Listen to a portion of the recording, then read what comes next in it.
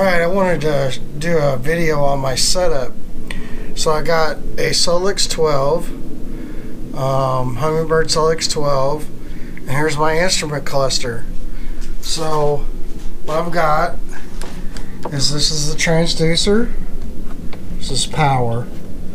Here's a NEMA network that I created, it's a NEMA2000, and then this Ethernet cable goes up to the front. And up there I have a Humminbird Solix 10. So on my motor there's a 10 pin, and that 10 pin goes to a SmartCraft. You can see it through there. I have a SmartCraft, I forget what model that is. And then up here under the dash, I kind of got it all apart and did a video because there was not a lot of information, and I should get a flashlight so you can see this. So Mercury has this 4-way junction box, right? So coming from the motor, it comes in here. Now this is a 4-way junction, okay? I don't know if this is, you know, it's a junctioning to here or to here. It's a switch, it's basically. And so this goes up to SmartCraft and to the, obviously to the ignition switch and the special cable. You buy a gateway. So there's a terminator on this end. You gotta terminate the data. So let me back up. This is coming from the motor. If you remember, the blue cable comes from the motor right there, and then it goes out to the SmartCraft and to the ignition switch. This cable then is to the gateway. Right now the gateway then comes in here, and this is your CAN bus information, which on that motor it's unclear to me if that's like ODB information or if it's proprietary Mercury, or CAN bus was something that I think came out of Canada. CAN bus, whoever came up with that. But it's basically the motor information or whatever data is coming in here, and this is creating a gateway which sends the information to a NEMA2000 network. And then so this is going down to my NEMA. This is a network I created. This is going up to the graph, and this is going up to the bow. So when you turn the switch to the on position,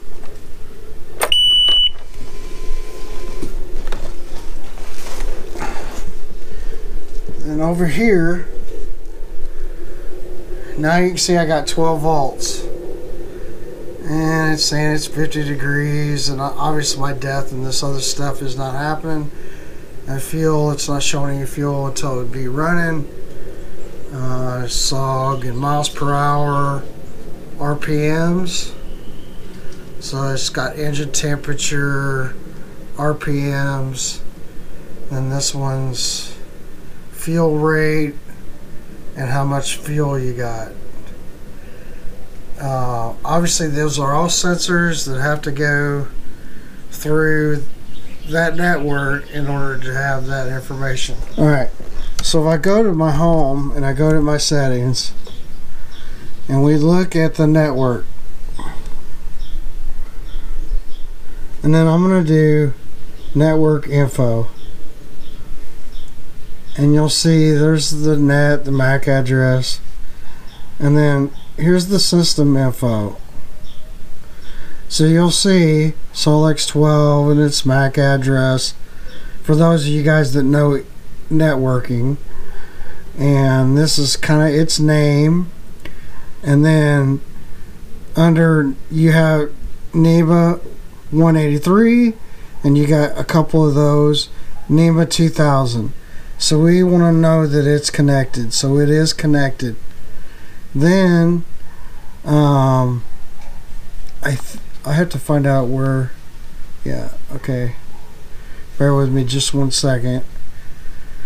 Under NEMA 2000 down here at the bottom, then you can go into NEMA 2000 devices, and here's our gateway, CAN-P multi-pin, and it's check marked. Oops, go back to settings, network,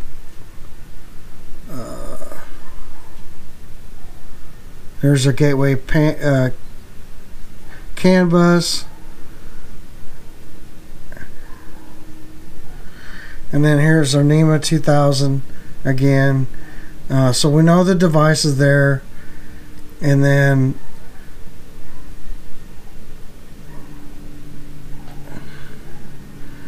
you can calibrate different settings, your temperature offset if there is one, depth, STW calibration, I'm not sure what that is, fuel calibration.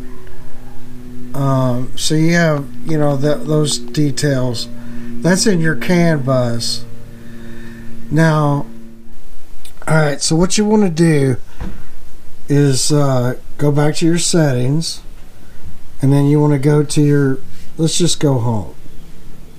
Alright, you're going to go to your home, you can go to your settings, and then obviously this is back where I was, so if you did that you would be out of it. But you're going to hit the home button, settings, and then you got chirp, sonar, chart, navigation, general, my vessel, network, simulation. You're going to set up your vessel and all that stuff, but we're just dealing with the network. So just to review, if you go to system info, it gives you, you know, your model name, serial number, MAC address for those of you who are into networking, and then internal GPS. Right now it's saying it's not fixed, and I'm not sure why, but anyway, you got NEMA 183 1 and 2, and then you got a NEMA 2000. So I created a NEMA 2000 network, and it shows that I'm connected.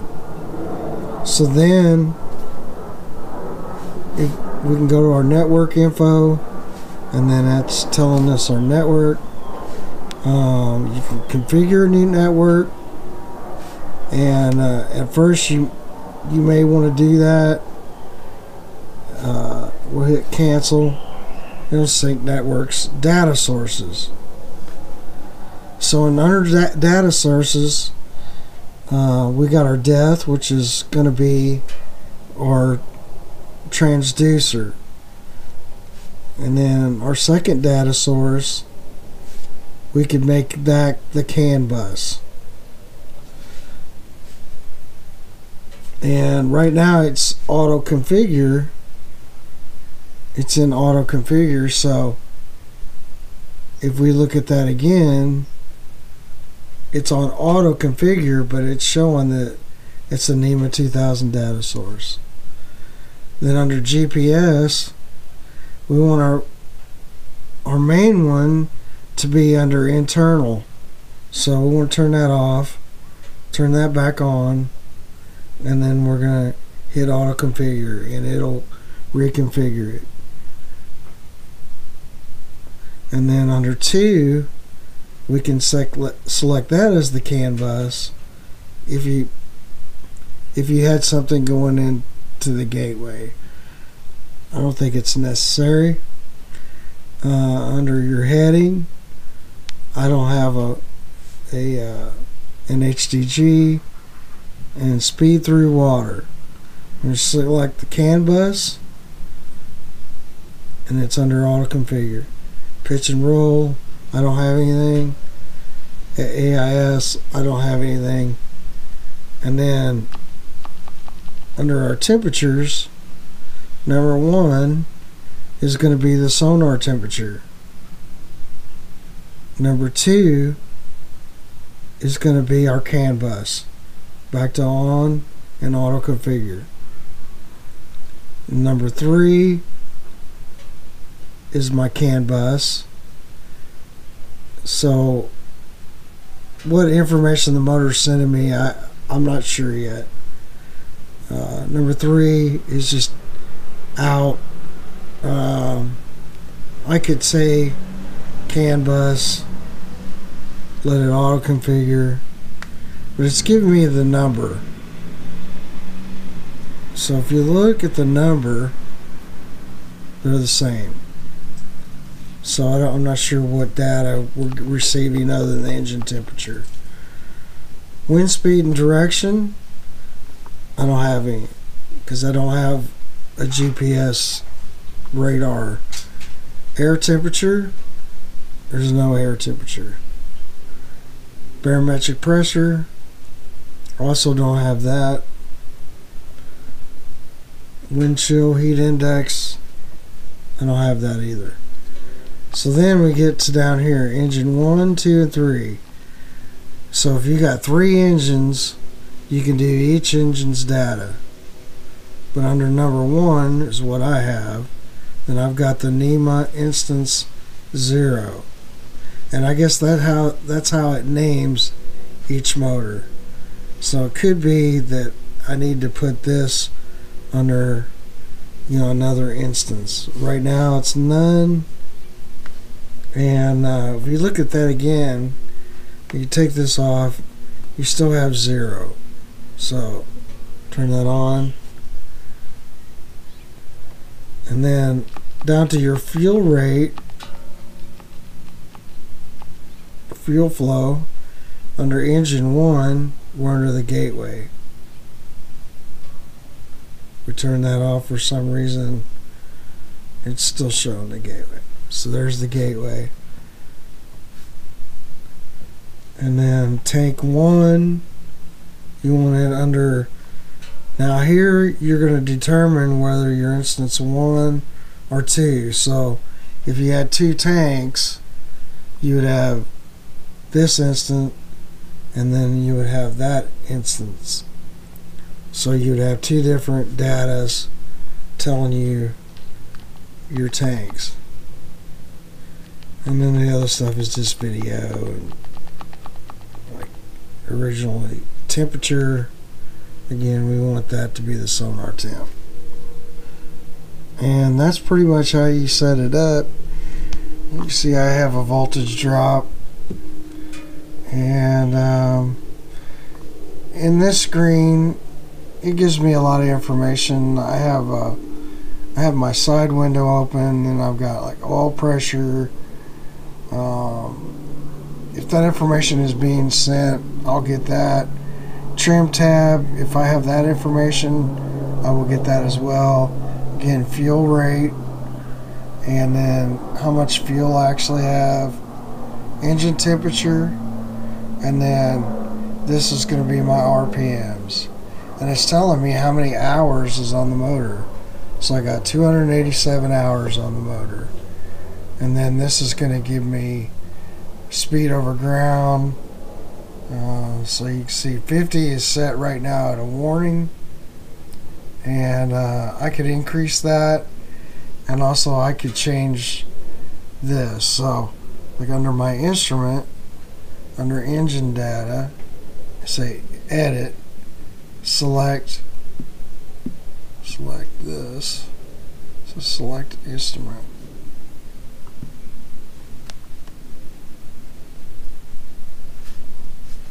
Should tell me select instrument.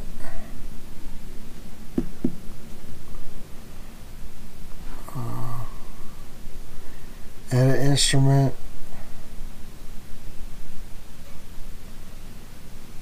So data type. So it's going to give you, this is going to tell you what type it is. So we go down to RPMs.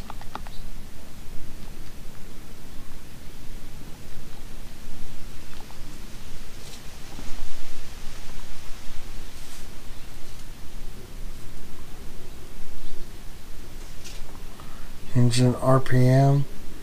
Is it RPM 1, RPM 2, or RPM 3? So we're going to say 1, and then you can select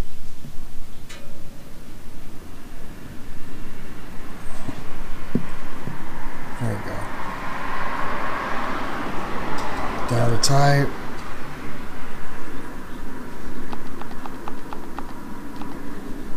Engine. And that's engine temperature. Engine temp 1.